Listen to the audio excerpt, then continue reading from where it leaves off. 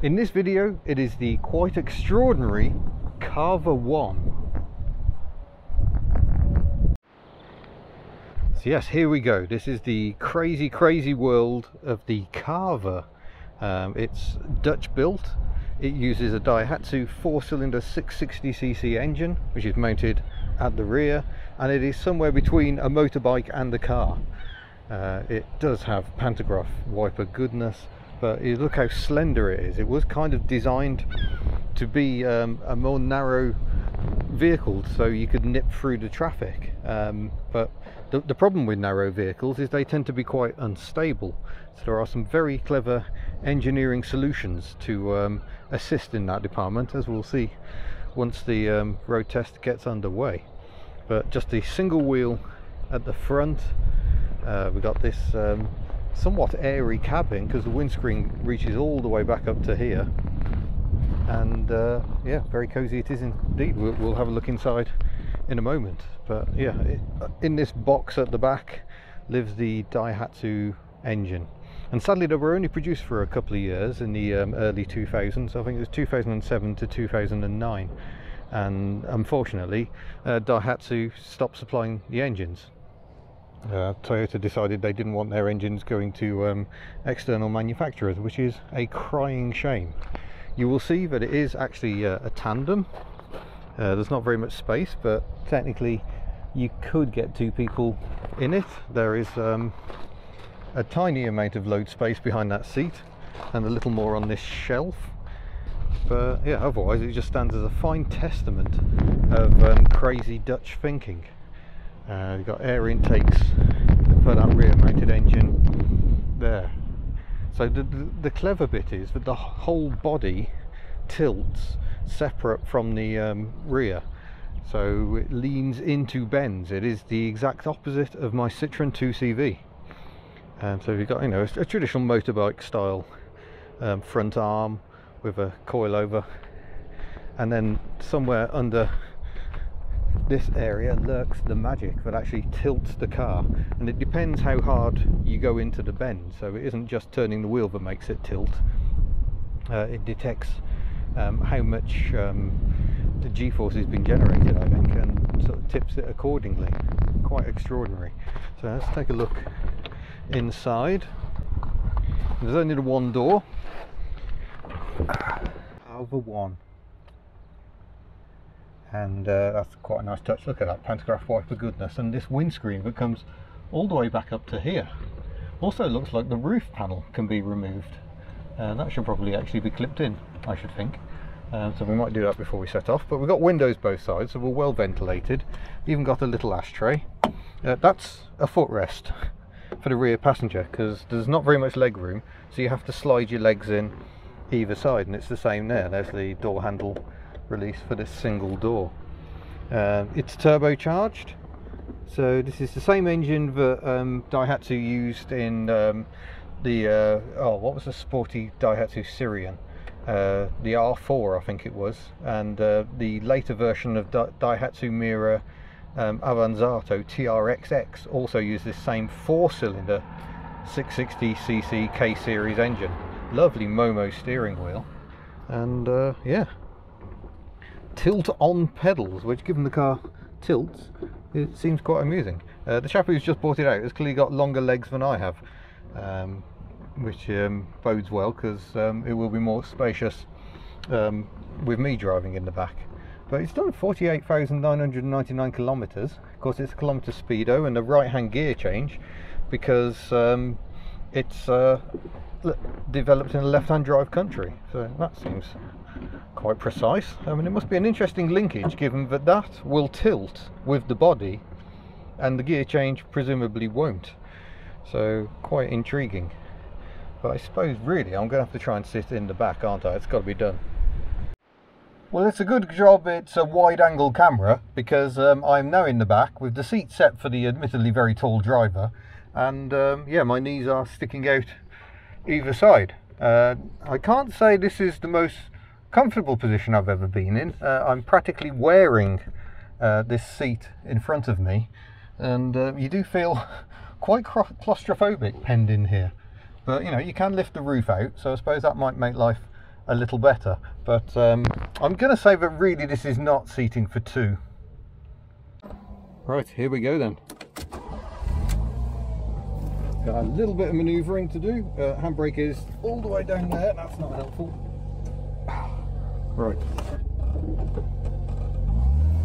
So I'm going to have to go forward a bit before going back a bit to get out of here.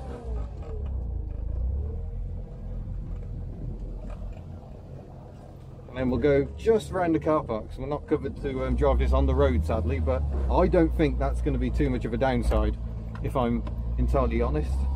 Oh, whoa, whoa, it's wobbling around already.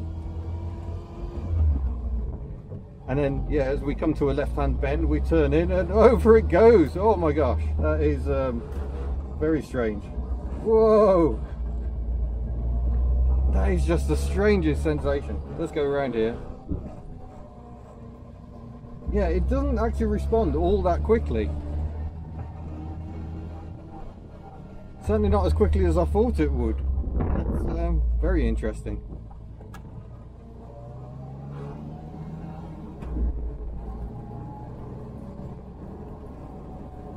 Whoa!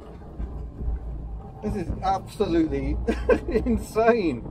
I wonder if I could engineer took the Invacar to do this. I'm just going to do the windows up. I'll go right the way around. Whoa! This is like being in a fighter plane. This is the most bizarre experience.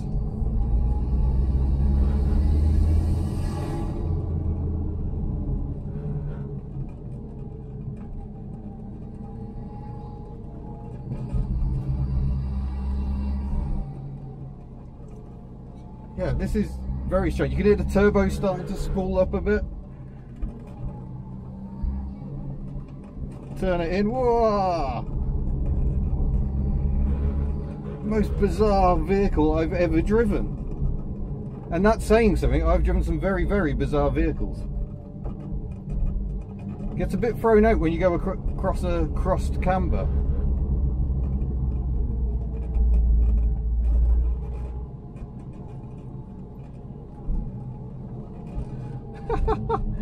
Oh, the insanity.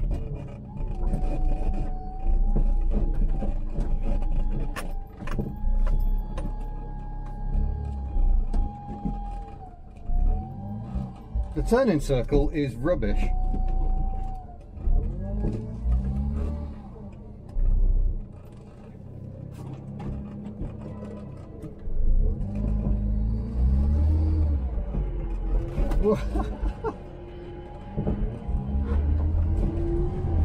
Presumably you must get used to this, but I'm just going to try the wiper. Oh, look at that. We've got no screen wash going on, but a lovely pantograph action there. Perfect coverage, no triangle of doom or anything. Oh, this is insanity. I'm not sure I'd want to drive this on the road. This is frankly terrifying.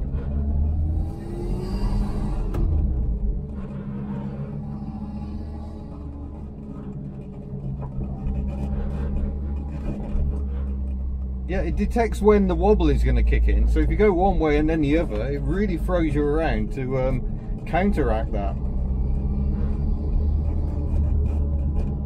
Whoa!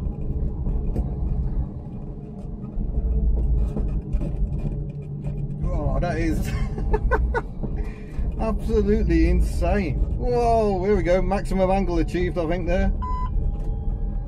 Oh yeah, we're getting... You can see the lights on the dashboard show you how far you're going over, and they warn you if you get too much lean on. But it's just insane. And I'm the person who has taken this car to 49,000 kilometers.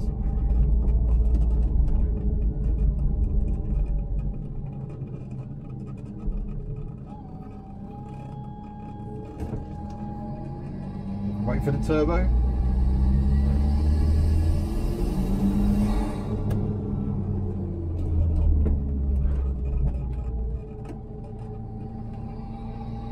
What a crazy, crazy car. I'm not used to the Horizon moving around so much.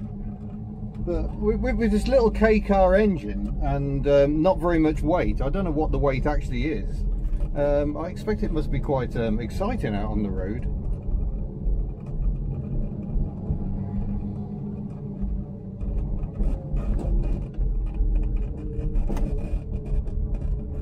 But yeah, the turning circle is not actually all that good, as you can see. It can't even turn around in that distance.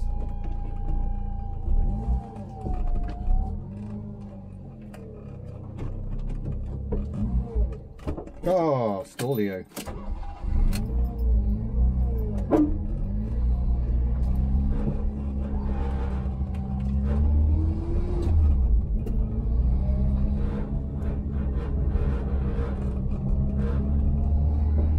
Let's try outright acceleration.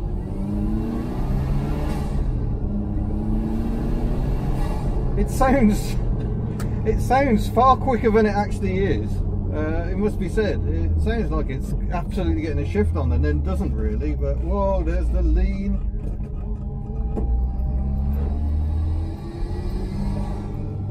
This is the perfect car park for doing this, I must say.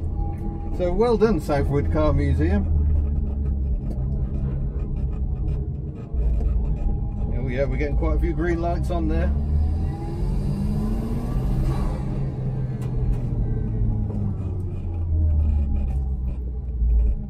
It's just insane.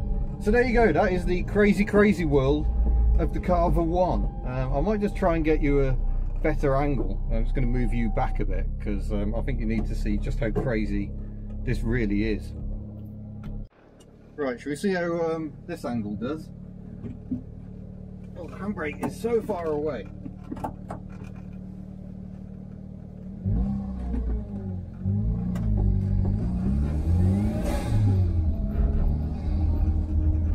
This is how much angle you get on. Look at that. It's just the most bizarre sensation. I'm saying the same thing because it just is. It's truly insane.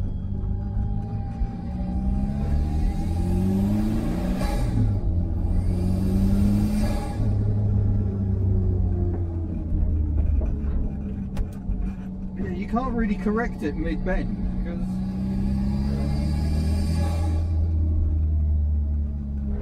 because it just makes it wobble. So yeah, that's best avoided.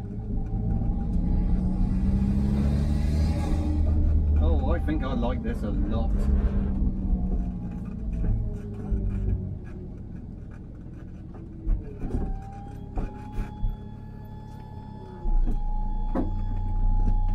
Near the hydraulic pump running.